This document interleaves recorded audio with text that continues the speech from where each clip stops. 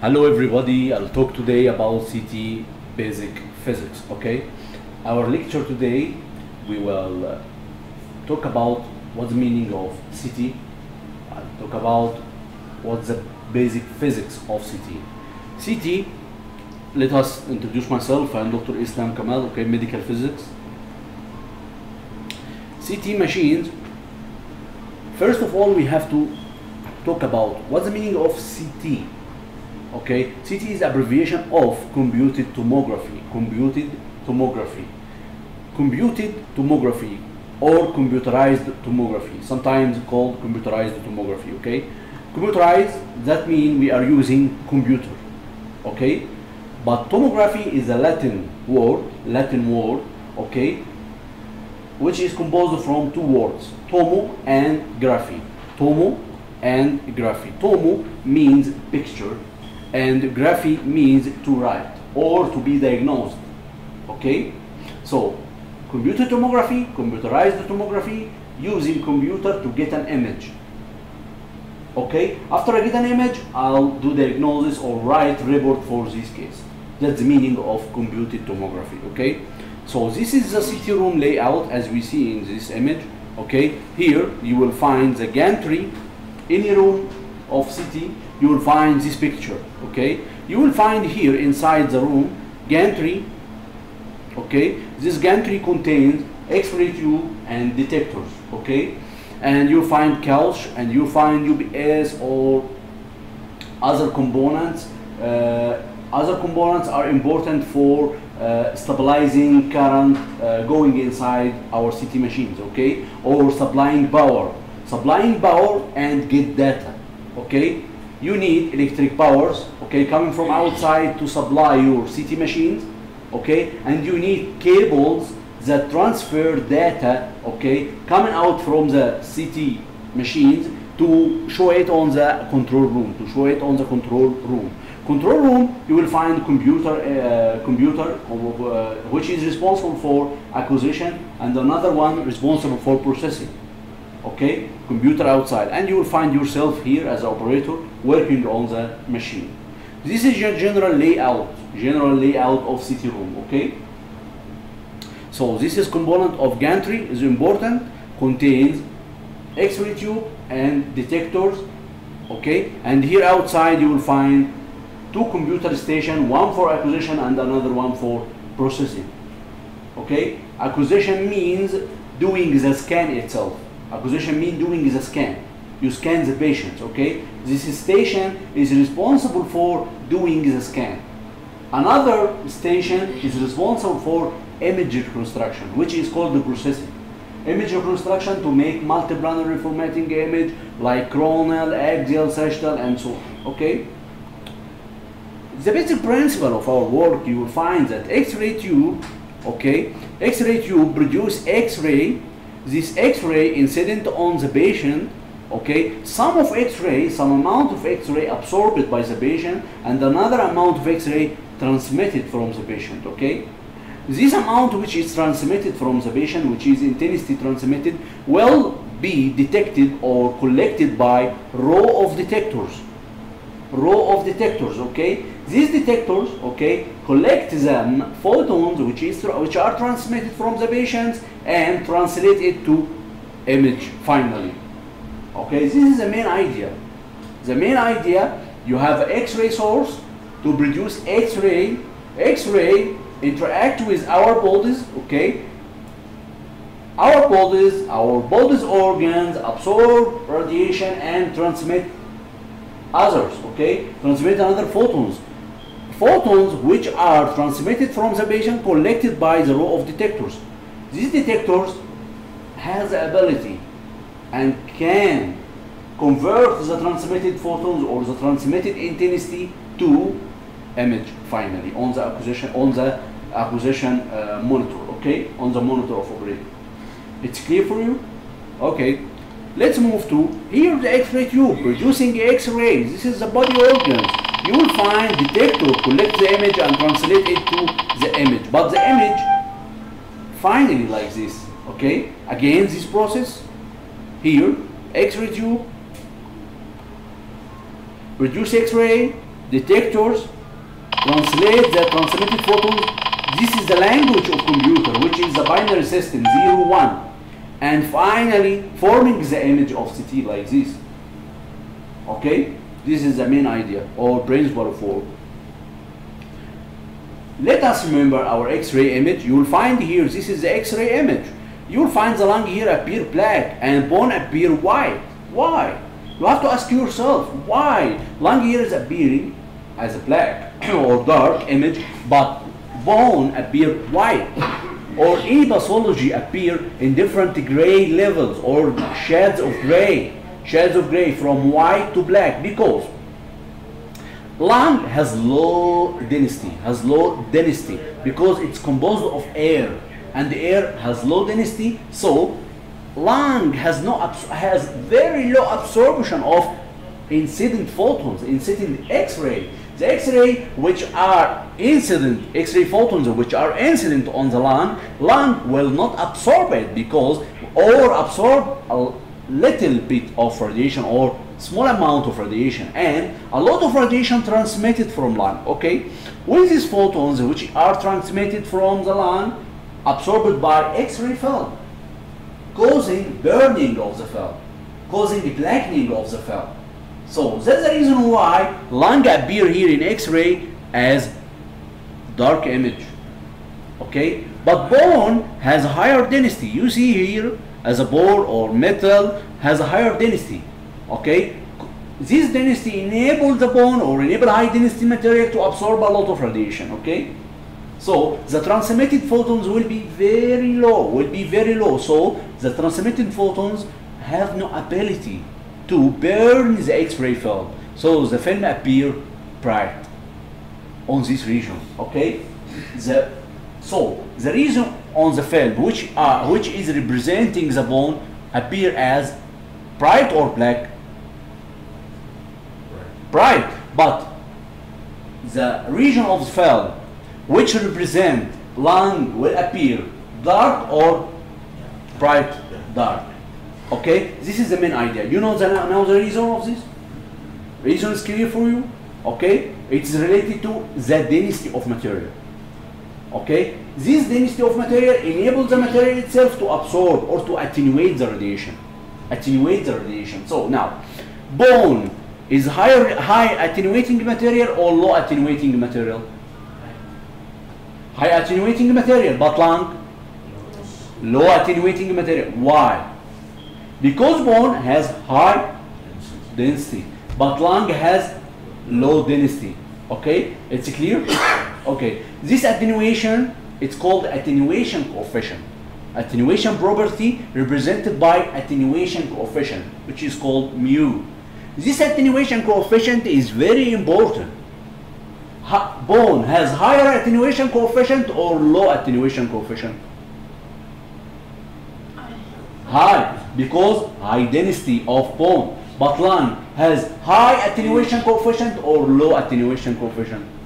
Low attenuation coefficient, because lung is low density material. Okay, so now let us go through the CT gantry to see what's inside the CT gantry. Okay, now I'll remove the cover of CT gantry. Oh my god, what's this inside? You will find here one representing by X-ray tube and the collimator. Okay, and two in the opposite direction you will find collimator. So I'll find here X-ray tube in this direction, and you will find in the opposite direction detectors.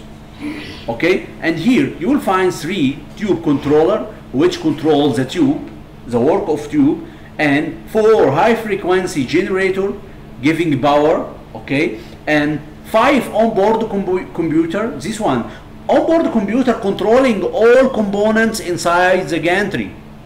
And you'll find here 6 stationary computer. This stationary computer connect the onboard computer, which is number 5, to outside, to the computer which is outside in the control room. Okay, this is called onboard computer, and this is stationary computer. Okay, now we know very well the components of CT gantry. Okay, this is the X-ray tube. You will find here the X-ray tube is composed of here anode and This is anode, okay? And rotator, which is rotating the anode, okay? You will find the anode not stationary anode, but rotating anode, okay? We will know why now we are using a rotating anode, not stationary anode, okay? And this is called filament, okay? Why is this component? This component is very important for production of X-ray. If you want to produce X-ray, you need X-ray tube. X-ray tube is composed of anode, cathode. Anode is the target material, and cathode. Cathode is a source of electrons. Why?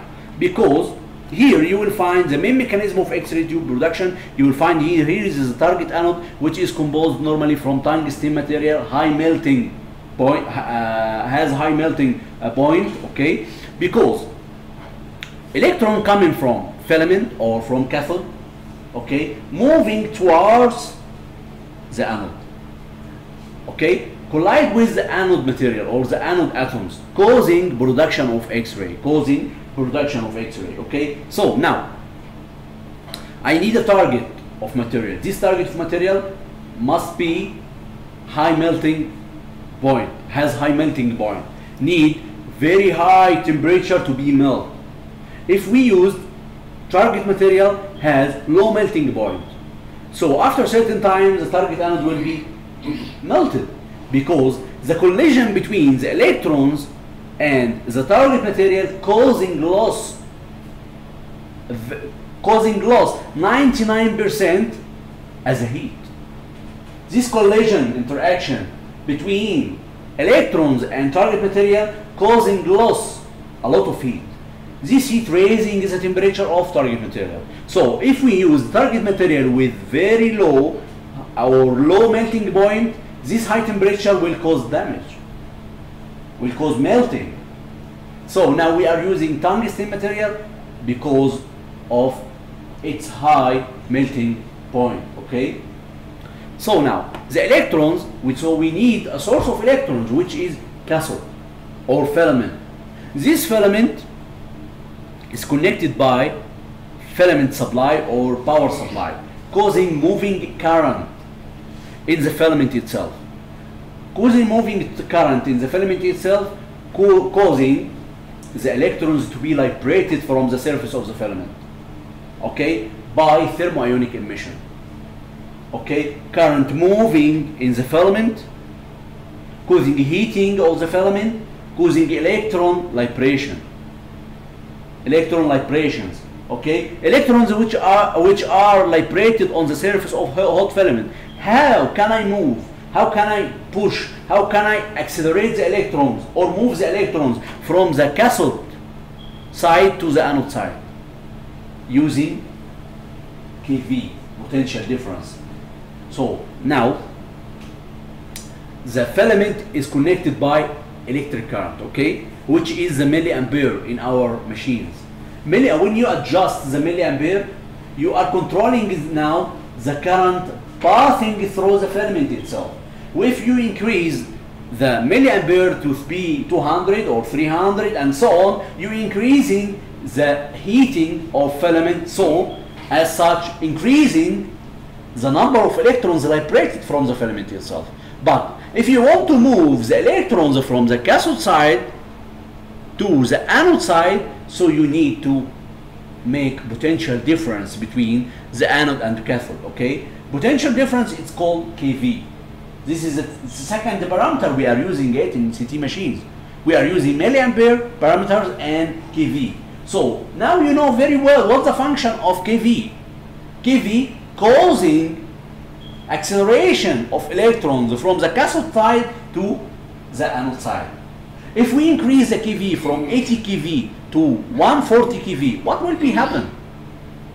Increasing kV from 80 kV to 120 kV, causing a higher acceleration from the electrons from the cathode side to the anode side. That causing production of X-ray with high energy, with high penetration power, So increasing kV with any fat patient is mandatory. If we select any patient fat patient, okay, like Elijah, for instance, okay, so we need to increase the kV to higher level. But if we select thin patient or child, or thin patient like me, okay, so we have to select 80 kV, small kV, okay? No, now you know very well what's the difference between low kV and higher kV, okay? And what's the difference between low milliampere and higher milliampere, okay? It's clear for you? So now, increasing milliampere causing increasing number of electrons. So number of electrons increase, so the probability of interactions between the electrons and target material increase. So number of X-ray produced will be increased, okay?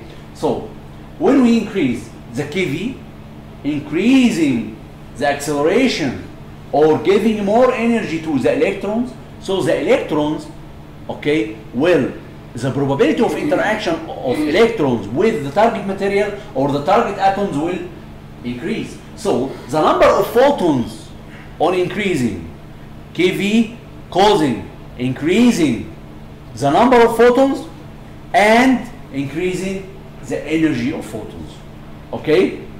But increasing milliampere causing increasing only number of photons. You know the difference? It's clear? Okay, let's move on. Here, electrons moving from the cathode going forward to target material, okay? The electron collide with atoms itself. There are two probabilities. First of all, you have to know something very important, that 99% of collisions of the electrons collision between electron collision to the target atoms loss as heat, okay? 99% of these collisions between electrons and target atoms loss as heat, 99%. But the X-ray produced is only 1%, okay? So very high amount of heat produced due to this interaction. That's the reason why sometimes we wait till the tube down, the tube very hot, so giving us small time to the tube to be cooled down, okay? So now 1% of this collision, 1% of this collision produced as X-ray, producing X-ray. So there are two probabilities. One, Bremsstrahlung X-ray, and second is, first is Bremsstrahlung X-ray, second is characteristic X-ray. Characteristic X-ray. First is Bremsstrahlung X-ray, which is produced from the interaction between the electron and the nucleus of target atoms, okay? The electron coming out from outside, okay, interact with the Coulomb field of the nucleus, causing deflection of the electron. This deflection causing the electron to lose some energy as X-ray. This X-ray is called Bremsstrahlung X-ray, okay? But there are another type, sorry, not this one, okay, can explain for you here.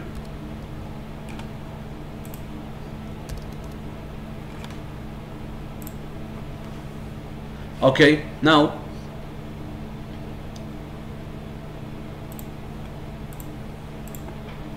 okay, this is electrons which is coming out from where? Filament, cathode, okay? Collide with, interact with the nucleus, okay? This causing deflection of its path, deflection of electron from its path, causing producing of X-ray. This X-ray is called Bremsstrahlung X-ray. So this is the first interaction or the first probability of interaction between electrons coming from cathode and the nucleus. Okay, Bremsstrahlung X-ray. But if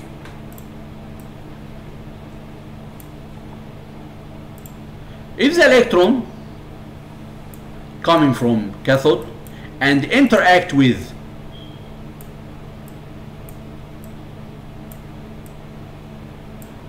orbital shells around the electron shells around the nucleus, this is the nucleus, here is the electron shell, K, L, M, causing interact with electron in the K shell or the electron shell K,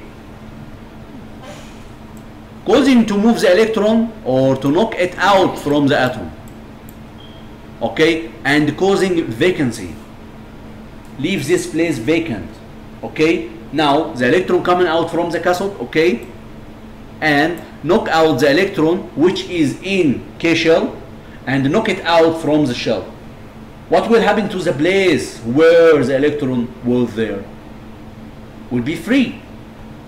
The orbital will be like this, free. This place will be free, K shell, this is the nucleus. But there are electrons here in L shell. This electron will move down from L shell to K shell to fill this gap, okay? And due to the transaction or transferring of electron from L shell to K shell, lost energy. This energy is called characteristic X-ray.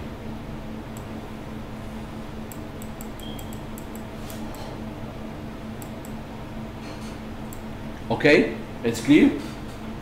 So there are two types, Bremsstrahlung X-ray and characteristic X-ray. On imaging process in CT machine, we depend on Bremsstrahlung or characteristic X-ray. Which type of interaction we depend on imaging? During imaging process, we depend on Bremsstrahlung or characteristic.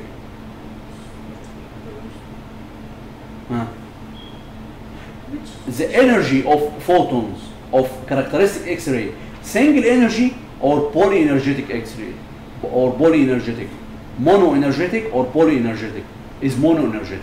Why? Because the energy of X-ray here, which is produced, is equal to the energy difference between the two energy levels of electron shell.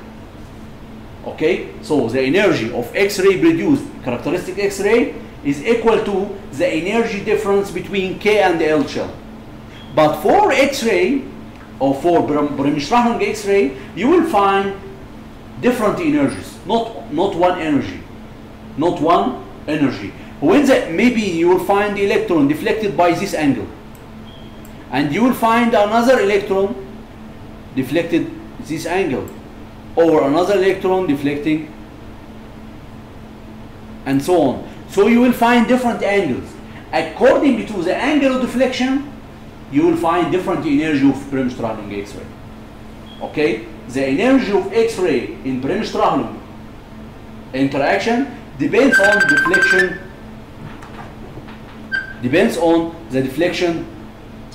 the angle of deflection of X-ray. Okay? Again, there are two types, Bremsstrahlung and characteristic. Bremsstrahlung depends on the interaction between the electrons and the Coulomb field around the nucleus itself. The X-ray produced from this interaction is polyenergetic or monoenergetic? Polyenergetic, okay? But in characteristic X-ray here, this is the interaction between the electrons and electronic shells around the nucleus, causing knocking out of electron from K shell or L shell, whatever, okay, and causing vacant place, and the electron coming down or moving down from higher energy level to lower energy level to fill the gap or to fill this vacant place, okay, causing causing production of X-ray. This X-ray is called characteristic or Bremner-Strahlen? Characteristic. Yes, you're right. Characteristic. This characteristic X-ray has one energy or monoenergetic or polyenergetic? Monoenergetic, single energy or polyenergy? The energy of X-ray is equal to the energy difference. So the energy difference will be single energy or different energies? Single energy. So monoenergetic. So characteristic X-ray will be represented as single energy. But Bremner-Strahlen X-ray will be represented by spectrum. Spectrum of different energies. You can see here, look at this curve. Here, this is the spectrum of Bremner-Strahlen X-ray with different energy, with different kV. Here, here's the relation on the x-axis. You'll find wavelengths, and y-axis here is intensity. Intensity represents the amount of X-ray photons, and wavelengths represented by the energy of X-ray photons. Okay, so now 20 kV, using 20 kV, the spectrum is wide spectrum or narrow spectrum? Narrow spectrum is higher, has high intensity or low intensity? It's the first one. Here high intensity, this is the intensity. When we compare 20 kV and 50 kV, which one has higher intensity? 50 kV, because increasing kV, you remember, increasing the number of X-ray photons, and number of X-ray photons represented by intensity. Okay, so 80 kV, 50 kV has higher intensity, but 20 kV has low intensity. Okay, and 30 will be higher intensity, 40 higher intensity, 50 will be higher intensity. Okay, so this is Bremner-Strahlen X-ray spectrum or characteristic X-ray spectrum?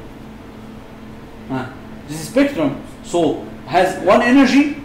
For here different energies on the x-axis, different wavelengths. Different wavelengths means we have different energies of X-ray. Okay, so in X-ray which is produced from the X-ray tube, which is from Bremner-Strahlen, is polyenergetic or monoenergetic? Polyenergetic. Okay, so we have a spectrum. Look at this spectrum here. Okay, this is a Bremner-Strahlen X-ray spectrum, and these spikes. What's this spike? Spike represent single energy, which is characteristic or Bremner-Strahlen? Characteristics. So the characteristic X-ray, this is the shape of X-ray spectrum. You will find broad spectrum like this, which is Bremner-Strahlen X-ray, and you will find here spikes, okay, which is characteristic X-ray. Characteristic X-ray. You get now? You get the point? Okay.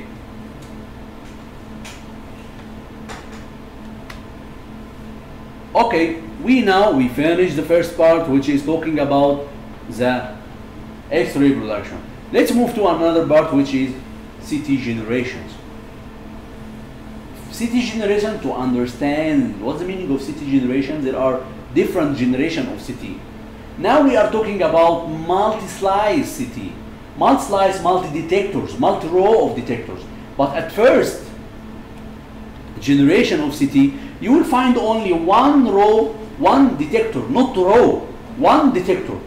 And you will find thin beam of X-ray. As you see, this is the X-ray tube, and here you will find the detector. We have only one detector, and this is the first image we get it.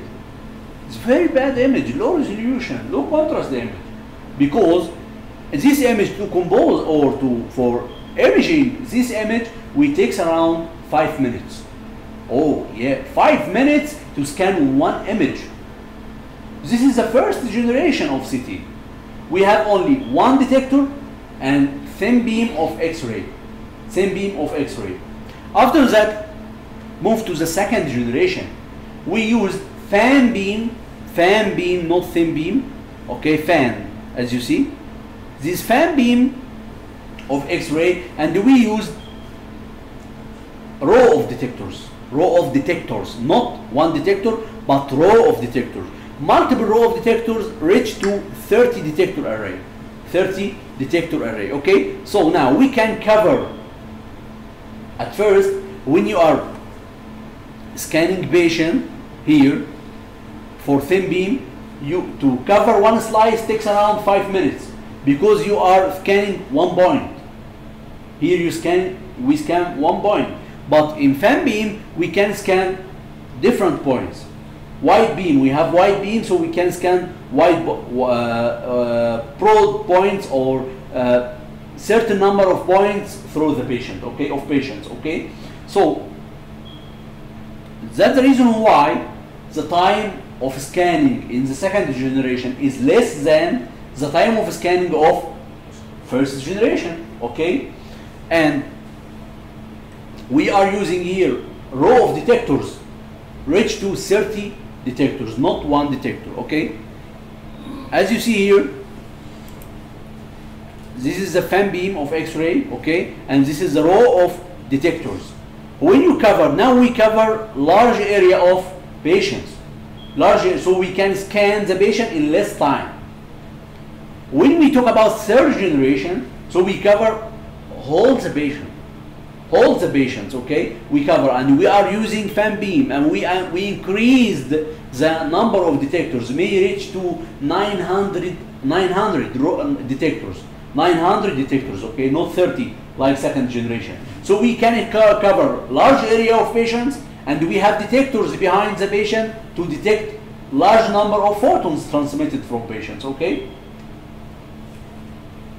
So this is, as you see here, you can see we cover large area of patients, and the X-ray photons which are transmitted from patients detected by large number of detectors. Okay.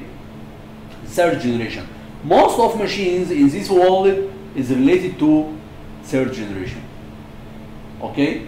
Now we are increasing number of rows, not only one row. Like in our machine here, we are using 16 row of detectors. Sometimes reach to 640 row of detectors. You see patients, and using one row of detectors, okay, you cover small area. Dual row, you cover large area. Third, fourth, and so on, till reach 640 row of detectors. So the X-ray beam which is incident on the patient is detected by large rows of detectors. Large rows of detectors enable the machine to detect large area, to scan large area in very low time. Okay. This is the fourth generation. We are using here stationary detectors. This is the detectors, and using fan beam of X-ray. The X-ray tube rotate around the patient, but the X-ray detectors is stationary. Okay. So now you can cover, but it's very costly. Highly cost this generation, so I'm not using it. Fifth generation of CT, we are using 4 target anodes. 4 target anodes. In the normal generation, we are using only 1 target anode. But here we are using 4 target anode, and we are using the electron gun. Electron gun, okay, enable us to produce very large amount of X-ray. And using this deflection coil, causing to deflect the electron beam to collide with the 4 target anodes. So the X-ray spectrum, or the beam of X-ray, will be higher amount, larger than the previous generations. Okay. Here, this is the electron gun. Okay, moving, and this is the focusing coil or deflection coil, which deflects the electron to collide with the target ring or the target anodes, okay, to cover large area of the patient by increasing the spectrum or increasing the amount of X-ray produced. Okay. Sometimes we are using dual energy CT. Dual energy CT using one X-ray tube and one detector. Okay, but making switching of kV. Sometimes using 80 kV and 120 kV switching, as you see here. Single source of X-ray and single row of detector, but switching kV from 80 and 140 kV. Another time using one X-ray tube, but using two types of detector. One specialized to detect 80 kV and another type specialized to detect 120 kV. Or using two X-ray tube and the two types of detectors. Okay, and each one of X-ray tube specialized to produce certain value of kV. This dual energy technology has a lot of purpose, okay, and a lot of purpose in the field of diagnostic imaging. Okay. Here the X-ray tube moving around the patient and the X-ray beam transmitted from the patient and detected, and using sometimes called filter back projection or the construction algorithm, okay, translate this image from back projection to filtered back projection. This is the image is called raw back projection image before filtration. But here using a filtration technique to remove all signal, unused signal or not important signal for us to get the final image of the CT. Okay, here you see main projections, this is image, back projection image, and this one is filtered back projection image. Sometimes in your CT machine you will find filtered back projection or iterative reconstruction algorithm like iDream in our Cynovision machine. Okay. Here we are talking about the aim of CT scan. What's the aim of CT scan? Less patient absorbed dose and optimum diagnostic image. If you are physicist or you are a technologist intelligent enough to get optimum diagnostic image with very low dose, this is your balance and this is your concept. You have to put it in your mind when you are operating any patient or operating any machine. You have to make a protocol, okay, to get this idea or to get this concept, to get optimum diagnostic image with low patient dose. Okay, we will stop here, okay, and we'll move to another video, okay. Next time, tomorrow, we will talk about the patient dose calculations, okay. Thank you very much for your time.